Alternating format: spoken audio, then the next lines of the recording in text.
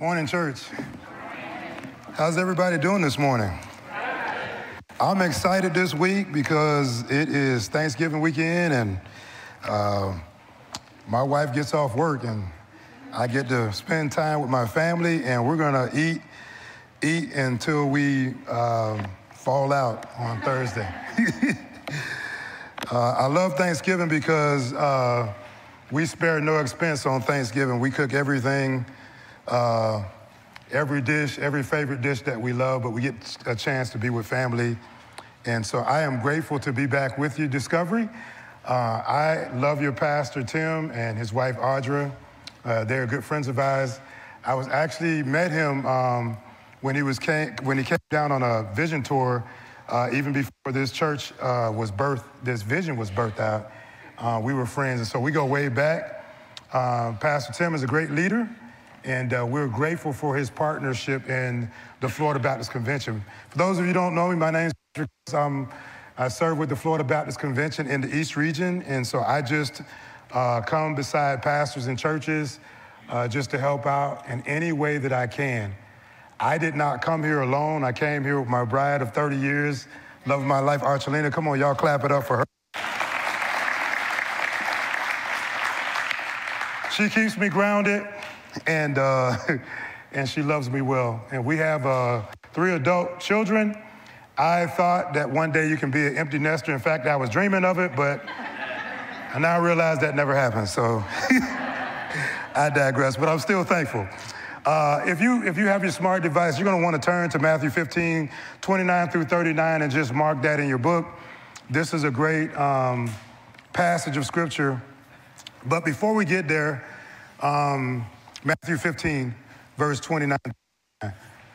Before we get there, I want to share with you a story that I love in the Bible. And oftentimes when I read the Bible stories, there's some stuff that happens that I have questions. I have questions as to why this happened. It doesn't make sense. But there's a story in Acts 3 about a man who was lame from birth.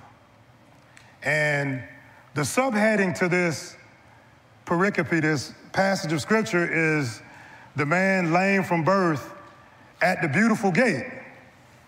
So the story goes that there's a man who was lame from birth, and for over 30 years, they brought the man to the beautiful gates of the church to beg for money.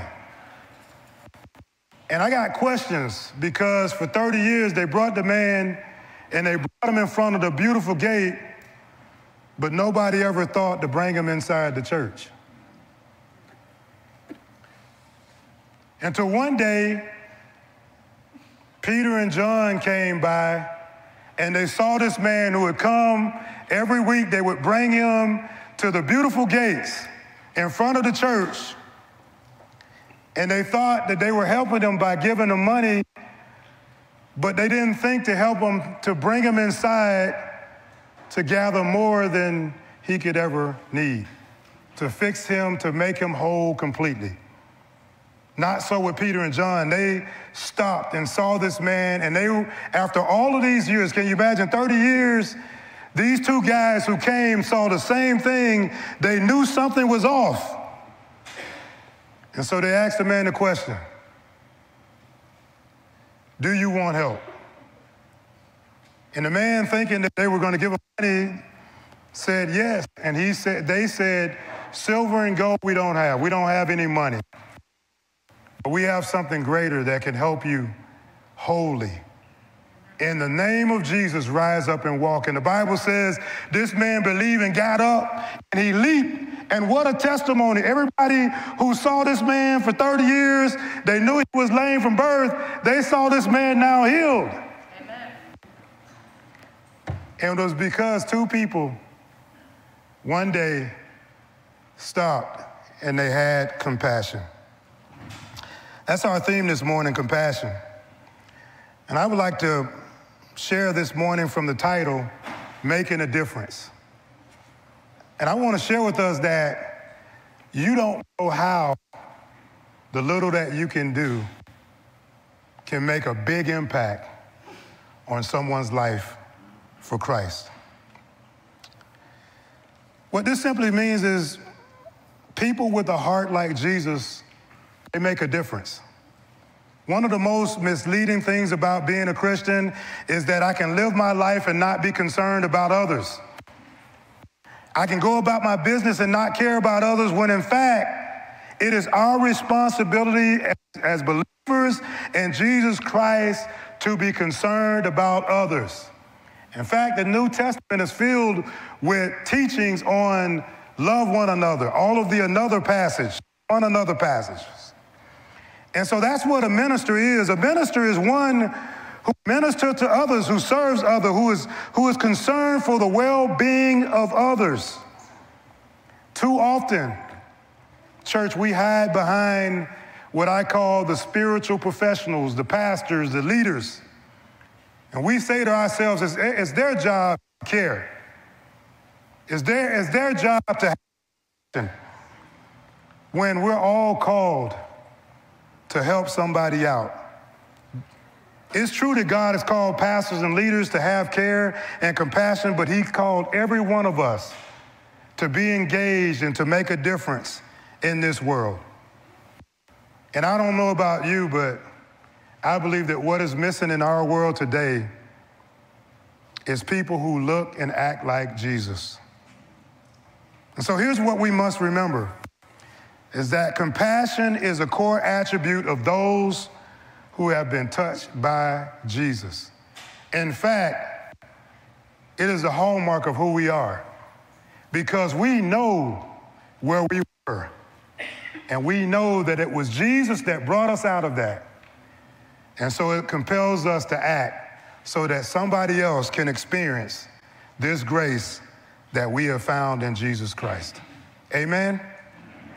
Look with me again in Matthew 15. Moving on from here to there, Jesus passed along the Sea of Galilee. He went up on the mountain and sat there, and large crowds came to him, including the lame, the blind, the crippled, and those who were unable to speak, the mute, and many others. They put them at his feet, and he healed them. So the crowd was amazed when they saw those who were speaking now, those who crippled were restored, the lame walking and the blind seeing. And watch this. When we do something in Jesus' name and God shows up and acts on our behalf, He gets the glory. Everybody knows that there's a God when He sees God work through our lives. Then Jesus called His disciples and He says, I have compassion on the crowd because they have already stayed with me for 3 days and have nothing to eat. I don't want to send them away hungry, otherwise they might collapse on the way. The disciples said to Him, where could we get enough bread in this place to feed such a crowd? Now, there's always somebody in the church that's a skeptic. There's always somebody in our circle that doesn't believe, that wants to zap our zeal, that wants to bring us down.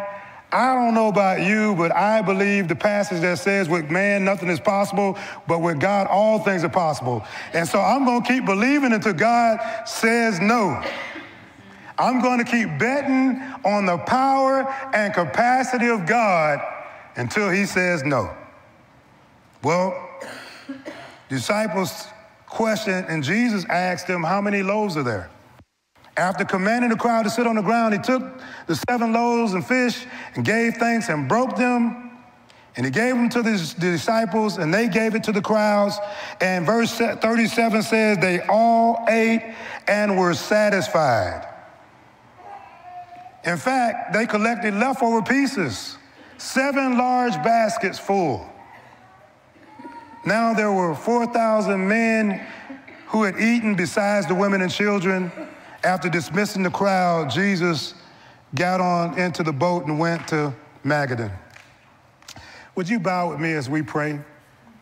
Dear God, we thank You because You're so mighty, You're so strong, You're so good. God, we thank You because You are the God of compassion. You're the God that acts on our behalf even when we don't deserve it. You're the God that loves us despite of our failures and fall. God, I pray right now that you block out any distractions.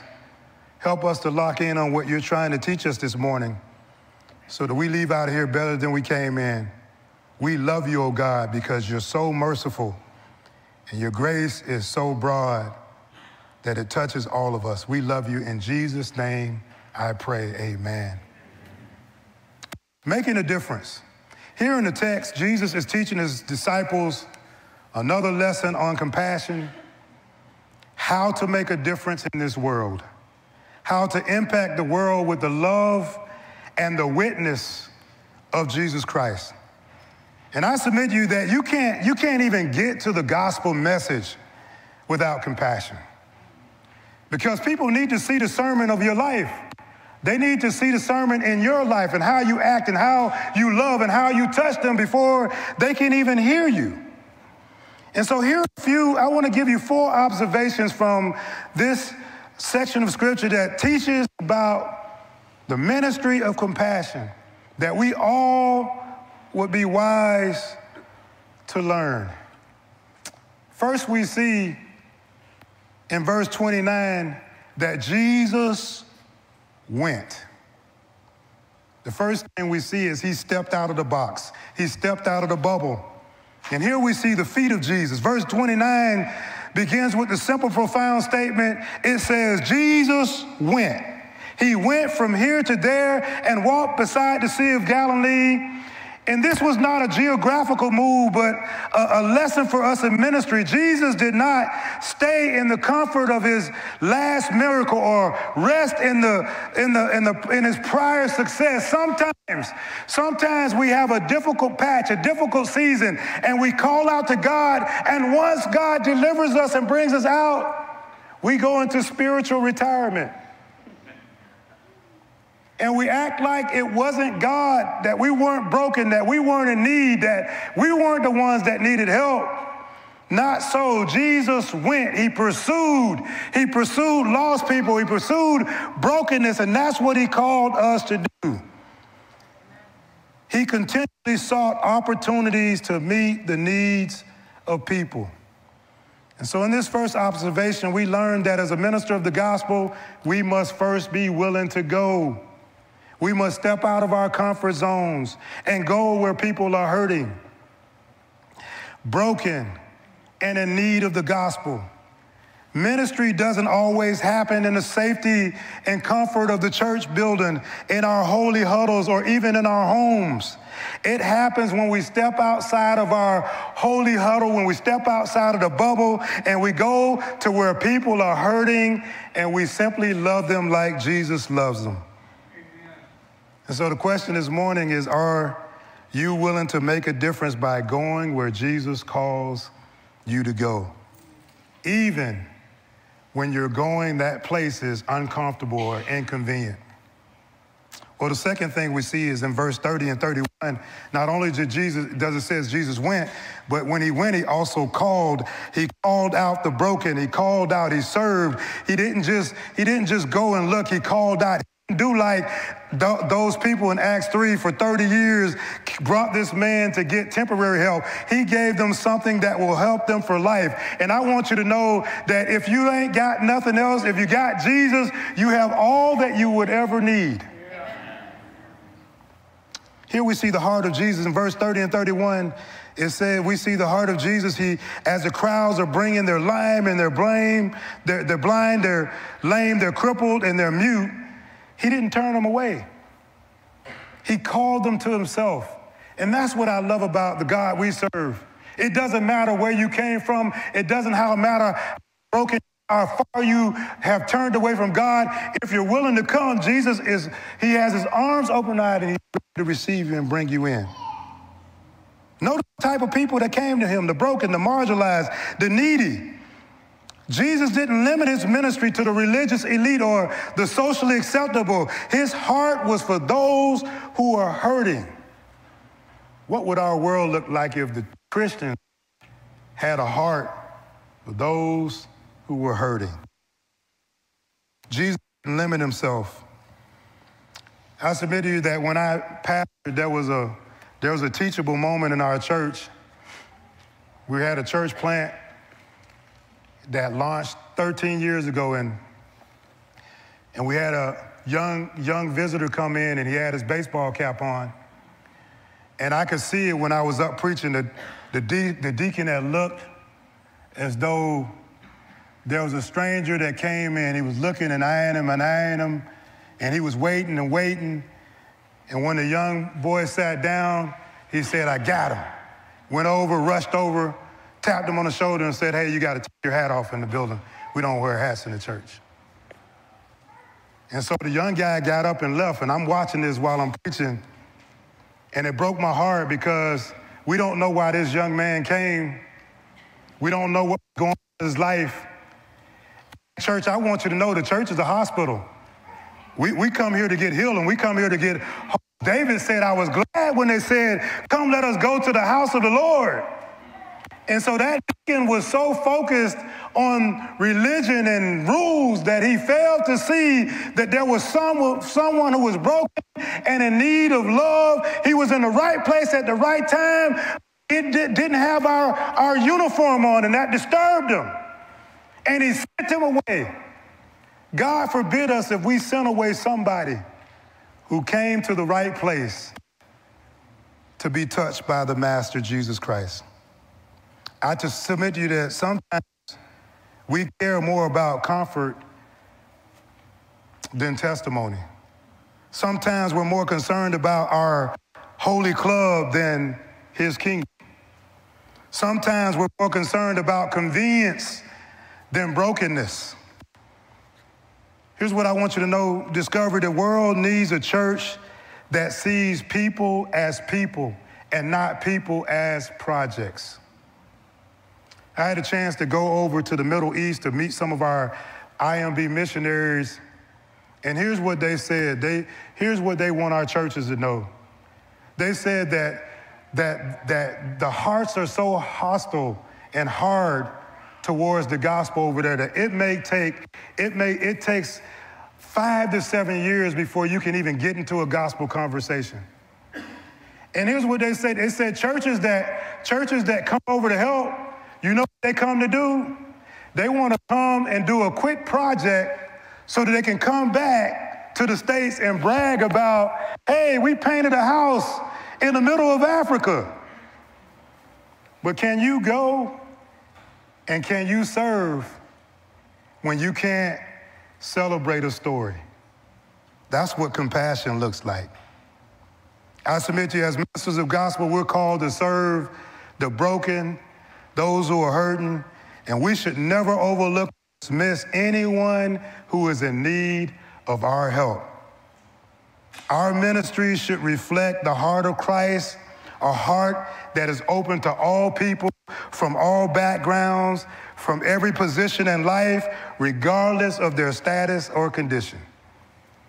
So the question here is, do we have eyes to see the broken around us?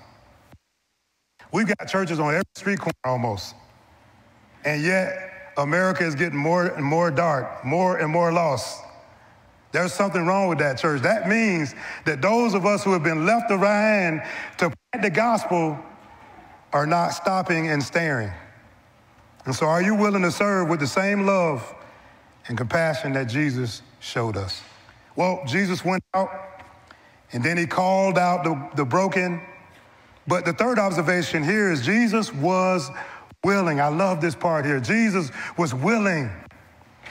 That should be encouragement to someone today. You came in here and you're in a rough patch. Don't you know, it's just good to know that Jesus is willing. He's willing to help us. He's willing to bless me even when I'm not deserving. It doesn't matter about my behavior. God is still willing to save me and set me free. Jesus is willing. This demonstrates his greatest attribute of love. I love Romans 5:8, which simply said, God demonstrates his love towards us in that while we were yet sinners, Christ died for us. Now, you know, in our society, we love to throw around, "I love you, I love you." And we say it, but we don't act on it. I'm so glad that God didn't just say he loved us. He acted in love by sending his only begotten Son, that whosoever believe him should not perish but have everlasting life. Well, verse 32, Jesus was willing, provides us a beautiful glimpse into the heart of Jesus. Here's what he says. He says, I have compassion on the crowd because they have been with me now for 3 days and do not have anything to eat. And I'm willing. God is willing. Somebody here needs to know that today. You can't fix yourself, but just know that God is willing. If you take one step with him, he'll do the rest. Would you be willing because God is willing? He says, I'm unwilling to send away hungry lest they faint. And here's the lesson here. When some of us are confronted with a moment, an opportunity to help, most of us, as we're honest today, we feel bad, but we don't act. And that's not Jesus. He didn't just feel bad. That's what compassion is. It's not just feeling bad about a condition or a situation, it's doing something about it. Jesus' compassion moved him into action. He wasn't content to preach and heal. He also cared about their physical needs. And that's the essence of true compassion. It isn't just feeling bad, it's acting in love. And so that's what the ministry of compassion is. It's the mission of Jesus. It's the ultimate expression of love on the cross. When we think about what Jesus did, the greatest act of compassion, in that moment in the Garden of Gethsemane, when he looked toward the cross, shame, I believe that he looked in the future and he thought about you and I. And he asked if there be any other way to pass this bitter cup. But he was compassionate. He said, nevertheless, I know this is the only way. Not my will, but thy will. And he hung on a tree and he died so that you and I can have a right to be reconciled back to God. Now, I'm gonna be honest with you this morning, if I can be real. I get it, like, people's lives are messy. It's messy business. And there are some people that they're dealing with some heavy stuff. But here's what I know, true ministry requires a willingness to get involved even in the messiness of people's lives, just like Jesus did. I shared earlier that for some reason, I tell my wife that I feel like I got a sign on my chest or on my forehead, because oftentimes I just be in a random place and someone would come up to me and they just unload the clip. You know how when you come in the morning, if you're not a morning person, you say good morning, but it's kind of rhetorical. And that old happy person that already they're on their second cup of coffee, they come in and they start doing all that talking and it frustrates. Well, for me, sometimes I just have people that come up to me and they just dump. And I have to guard my heart and see that God is presenting me an opportunity to love somebody and to help somebody, to encourage somebody and to strengthen somebody. And the question this morning here is, are you willing to let compassion lead us into action, to step into the messiness of people's lives with the light and the hope of Jesus Christ? Someone needs to know today that you've got the answers that somebody needs to their problem. And so here's what I know, when we're moved with compassion like Jesus is teaching us today, we can make a difference. Well, Jesus was willing. He acted. Well, in this fourth observation, we see that when we act, when we decide that we're not gonna just walk on the other side, we're gonna do something. In verse 37 and 39, it says that the people were satisfied. Encountering Jesus satisfies us both physically and spiritually. Look at us. So the conclusion of this passage is powerful. Jesus takes the little, here's the second miracle of the loaves and the fish, right? He takes the 7 loaves and a few fish. He takes the little that people had and he multiplies it. And that's a word for somebody today, that all Jesus is asking for you is to bring your little. You can't fix yourself. You can't pull yourself together. All you got to do is decide in your mind, if I can just get to Jesus. That's why I love the story about the woman who had the issue of blood. For years and years, she was in this condition. She tried many doctors, tried to get help in many places, but she told herself, if I can just get to Jesus, and if I could just touch the hem of his garment, I know that I can be made whole. And so that's the powerful thing. If we can just bring our little to Jesus, Jesus takes our little and he makes it much. What's remarkable here is not just a miracle of provision, but the satisfaction that the people experience. Church, when we get engaged into our context, into our communities, into our lives, we make a difference and people become satisfied with the knowledge and the hope of Jesus Christ. When we encounter Jesus, he doesn't just give us enough to give by. He satisfies us completely, wholly, both physically and spiritually. And so what we must remember is that Jesus is the one who satisfies. Our role is not to fix anything, but just to bring people to the one who can. The source, the true source of satisfaction.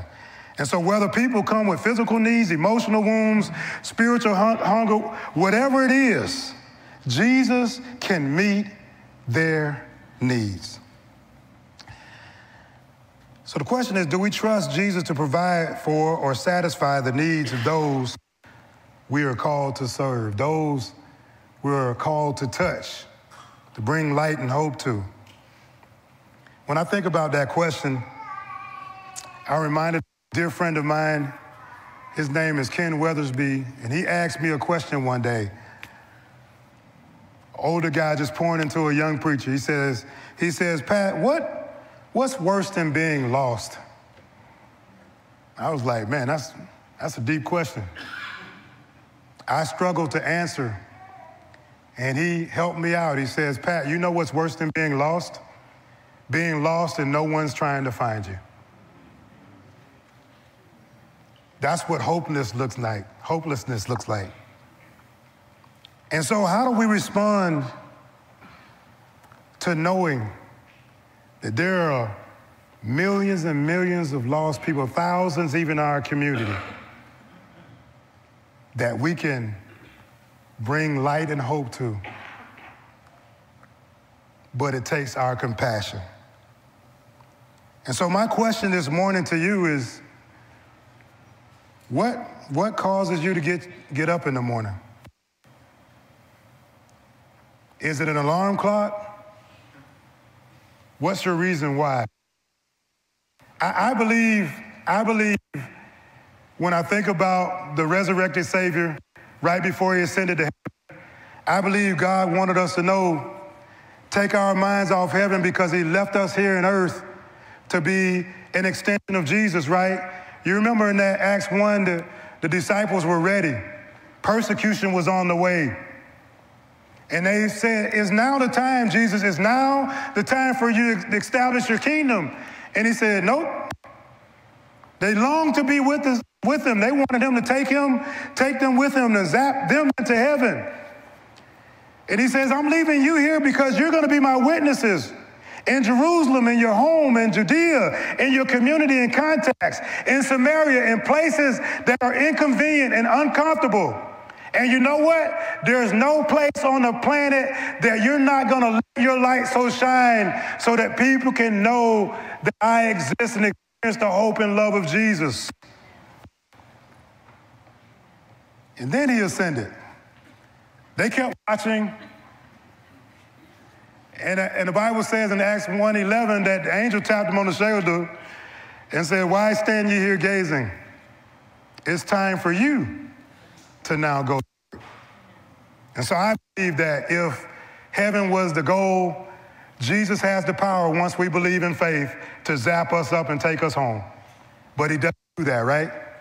He leaves us here so that the world can know that there is a man who came became flesh like us, took on this flesh body, gave up his life, took our sins and shame, everything past, present, and future, put it on his shoulder, died on a tree. Satan thought he had won the battle, but in 3 days, he got up from the grave with all power in his hands. And so we know how the story ends. It doesn't matter how dark this world ends, how bad it gets. We know that it's a fixed fight. At some point, we're going to open our eyes and we're going to see Jesus and we're going to be with God in eternity.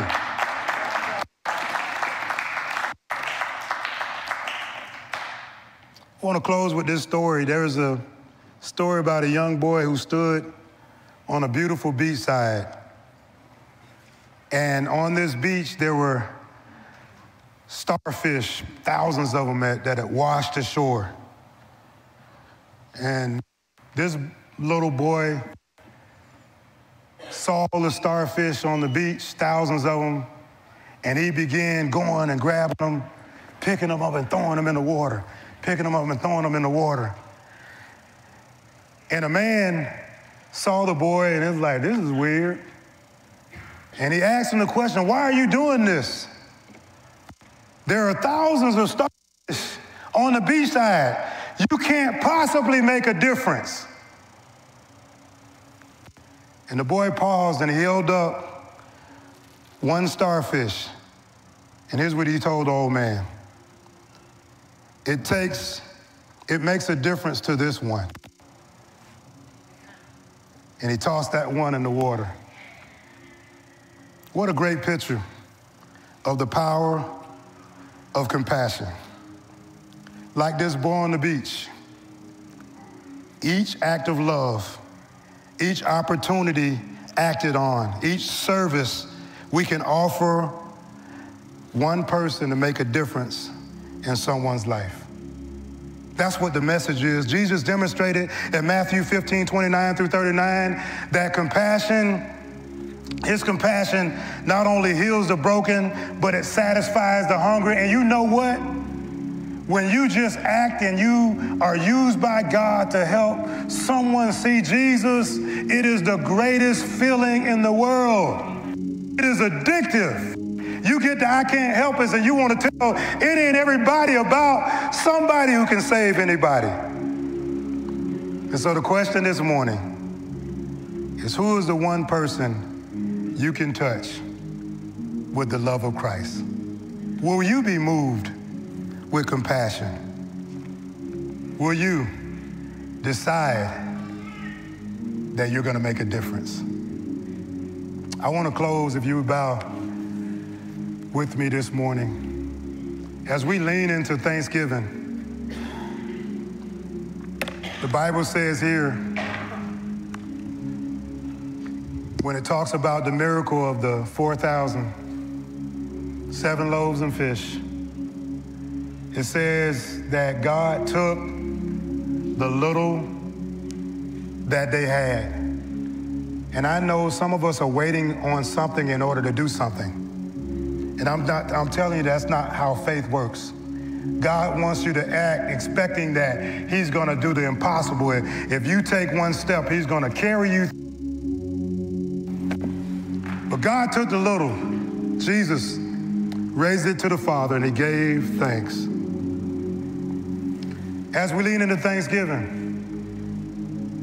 will you decide that I'm going to move from this society that is so indoctrinated with complaint and worry, and I'm going to take my blinders off and see Jesus and give thanks for the little that I have? Here's the call today. If you don't know Jesus for the pardon of your sin, today is the day to say, yes, Lord. God, I'm putting down my shame and sorrow. I believe that you died for my sins, and I want to be free today. Jesus, would you please save me? If that's you today, I invite you to come. If you're here today and you came in with some stuff that has got you weighed down and you're ready to throw in the towel, give up, or you're just heavy. It's more than you can bear. God's not telling you to fix it. He's telling you to bring the little that you have. Can you just say, God, I'm going to put down my brokenness and my pain, and I'm coming giving you, expecting that you, amen, even if you don't fix it, you'll be with me in the middle of this pain. I'm coming today as a declaration, a signal to you that I'm ready to be freed of this. If you're sitting here today and this message was for you, you haven't done all that you can. God's been presenting you opportunities and you've been looking the other way.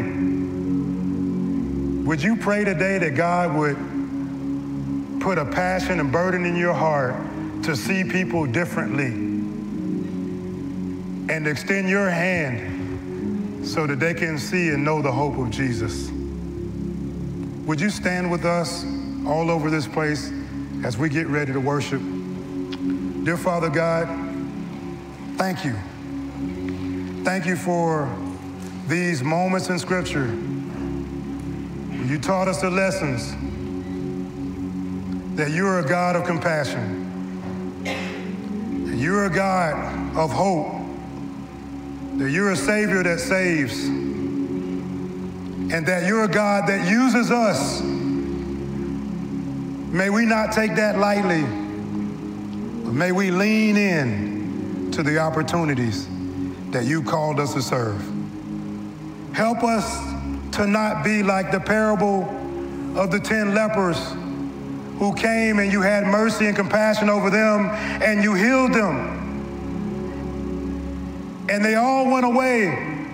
9 took their healing and never came back. But there was one who couldn't live with himself. He came back just to say thank you. May we be the one, in light of what you've done for us at Calvary's cross, that comes back and says, God, if you don't do anything else, we thank you for what you've already done. We love you, oh God. In Jesus' name I pray, amen. We're going to worship. The altar is open. Would you come? Would you come?